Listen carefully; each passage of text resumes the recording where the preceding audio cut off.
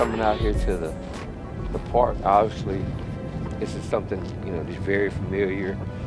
Growing up, you know, myself as well as a lot of kids, that's where we first started playing basketball is on the blacktop, on the playground. It's kind of where you learn the game, being competitive and, playing against older players. I wasn't gonna let anything get in the way of me fulfilling that dream and that goal. And so I had to come outside to the park. And this is where, first trained the first couple of trainees right here out on the blacktop.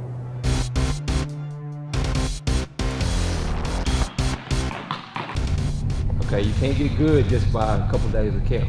Now, this will help you get better, but if you want to become a good basketball player, you gotta keep working on it, day in, day out. How did this come to be? What is driving you to do what you do? What drives me is I know that pretty much every young person who picks up a basketball has a dream that attached to their basketball.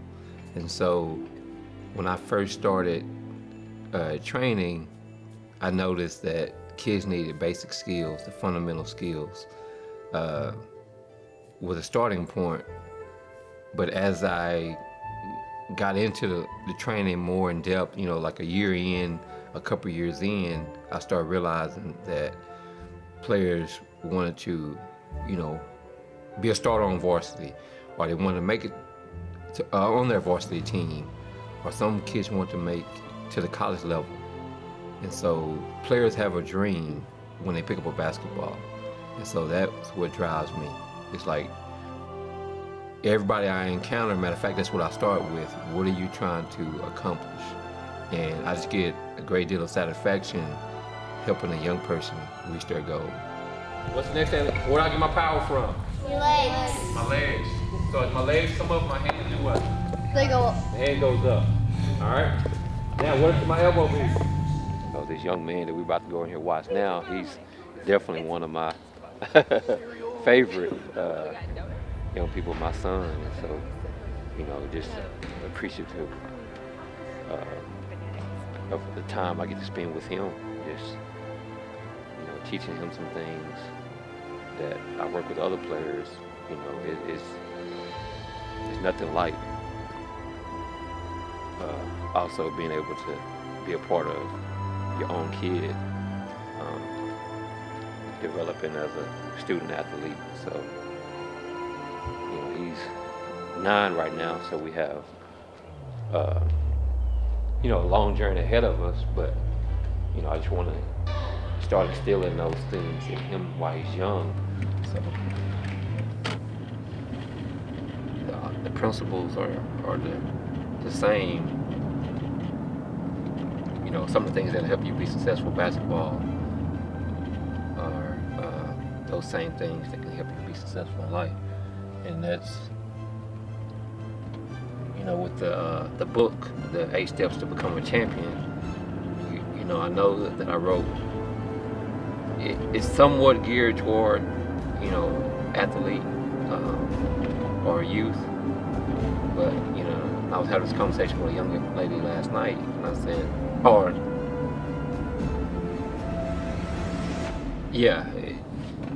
there are stories in there about, some of the kids I trained and how they used courage and heart and adversity and mentality and preparation, opportunity and never giving up, how they displayed that throughout their career to help them reach a level of success. But the principles themselves are not just something that pertains to basketball. That method can be used in anything that you do. Haley Trenum was a young lady who played for Celeste, Texas, or played in Celeste for Celeste High School, which is a 1A school here in Texas. And she had aspirations to play at the college level. And in our Hunt County basketball, we're not in the Metroplex, so we don't have the visibility that some other schools have. And so for her to have the aspirations to play college basketball, it was I won't say necessarily far-fetched, but it wasn't a sure thing. I mean, the odds were against her to be able to play at the college level. And she, matter of fact, wanted to play at the Division II level. So her accomplishing that's a great feat, being that she came from such a small school in such an area that doesn't have a lot of visibility. And so those are the type of situations that drive me, because I know that when a young person starts playing basketball, most time they have a dream. And so I want to find out what that dream is, and let's go try to make that dream become a reality. Just a lot of reasons why that is significant for me. One, just for the person to realize their dream, but also just for young people to be able to dream big, to go after stuff that they really want to accomplish in life. What is your heart desire? Let's go try to get that and not just settle for what's right in front of you. Going to local games, just I saw a need there. I saw a need for young people to have someone to help them with their skills. And so I got intrigued by that. And so when I did actually resign, I was like, okay, I don't have a job at this moment. What better time to go and explore this, to go see if I can actually make a difference in young people's lives. And once I got it started, I saw it was something that I really enjoyed. And so the next step was, how do I be able to do this full time, do this make a living doing this? How do I do this as this is my career? And so that's the path that I went down. The early years is like anything, a lot of uncertainty, rocky start.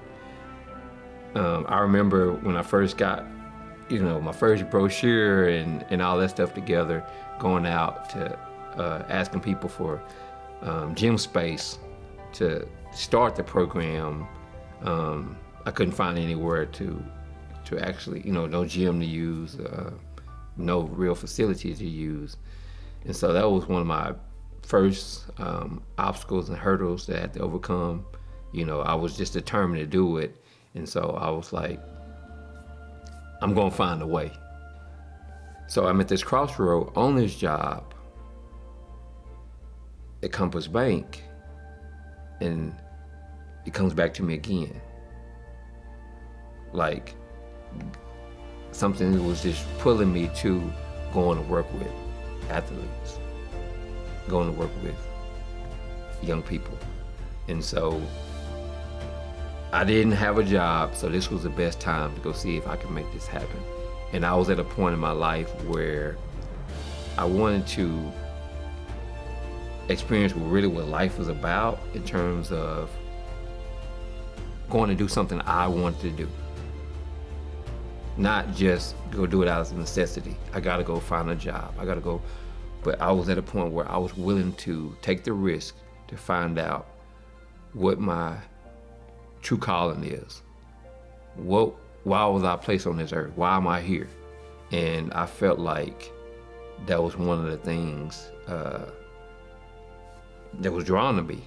I said it when I was a teenager or adolescent, and then it came back to me when my early 20s, and I couldn't put it off. And so when I got to be my 30s, I was like, something keeps pulling me, something keeps speaking to me about working with young people.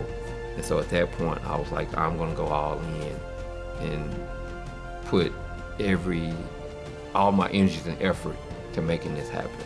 And so you asking me about the skill set, back when I was younger, I could play a little bit. I was a shooter, even though, like I said, I didn't have the traditional career that some other athletes but I still could shoot a basketball. I spent a lot of time growing up, always in the backyard shooting, spent hours doing that kind of stuff, playing with older people or whatever. So I developed, and then I had, some natural athletic ability that I was blessed with.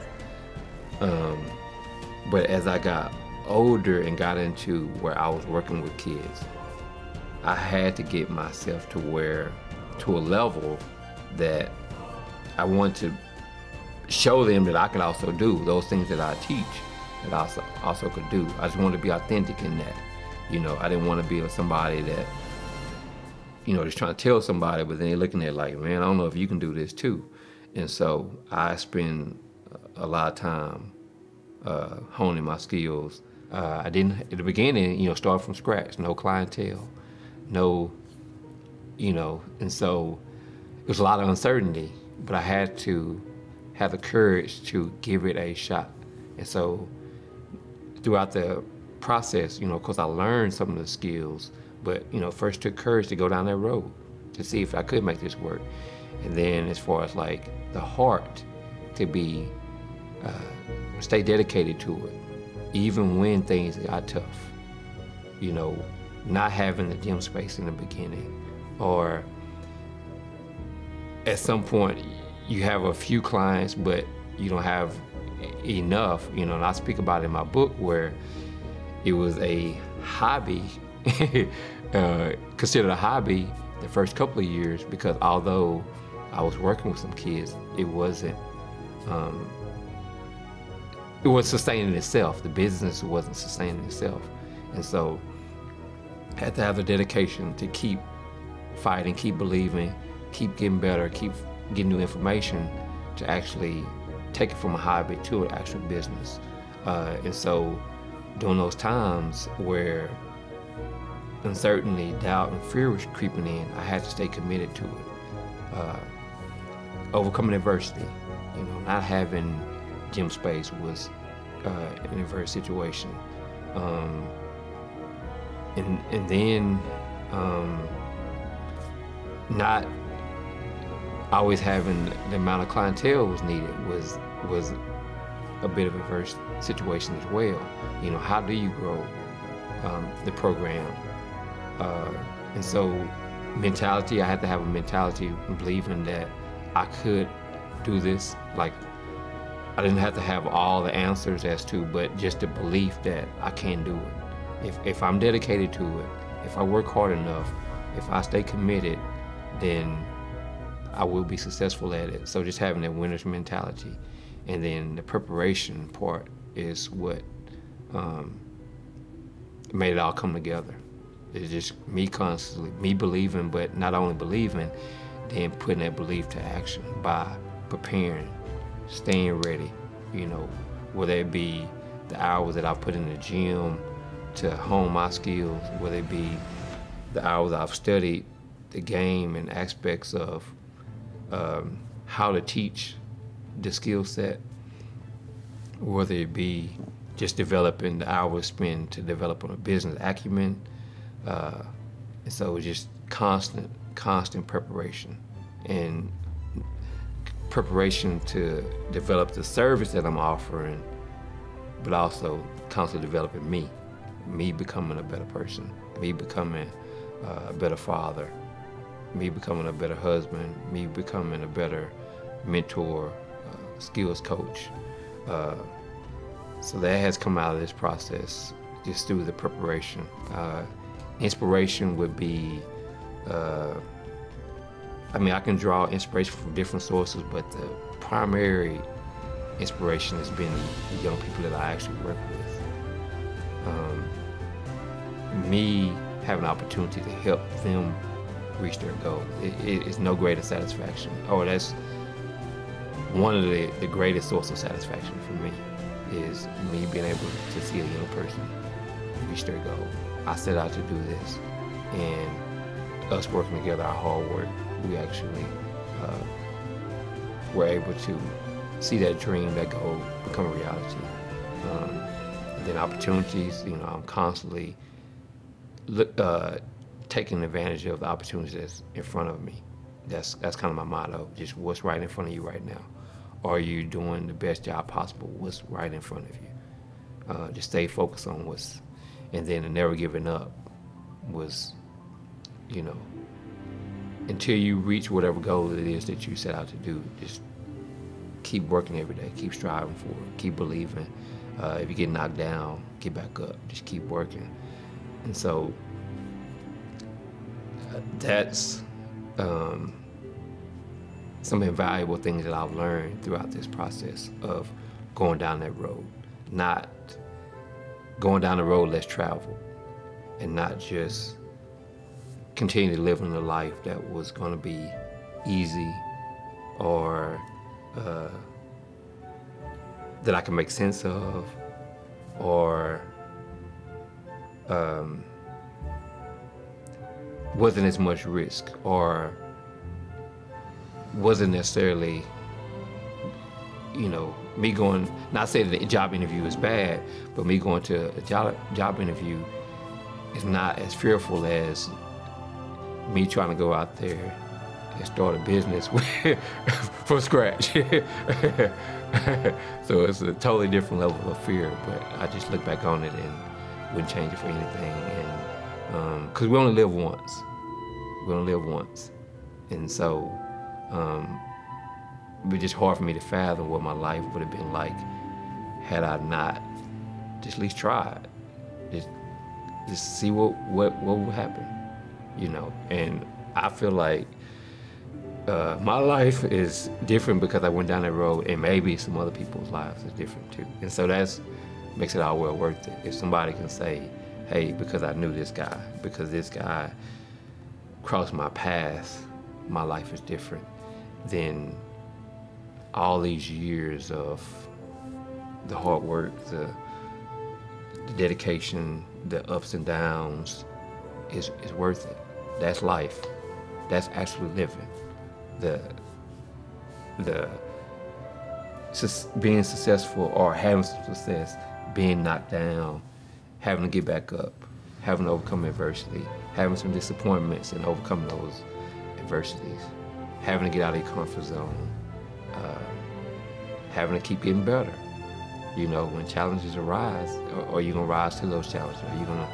So these are the things that I had to learn, and these are the things that I've had to try to instill in players, or will be instilling in the future.